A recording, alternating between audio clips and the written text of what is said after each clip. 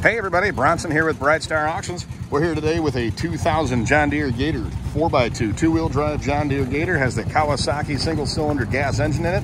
Does have the automatic CVT clutch, belt-driven clutch. Does have the dump bed. Used to be power, but now it's manual. Shows up with 3,000 and change hours on the machine. Does run, drive, and operate. Does have some rust and some damage on the body from its age. Again, it is a 2000 year model, but starts, runs, drives, operates. We'll be selling October 25th at the Michigan Equipment Auction right here at our home base in Middlebury, Indiana. Would love to see you there. If you have any further questions, feel free to call Bronson 574-210-3721. Thanks for tuning in.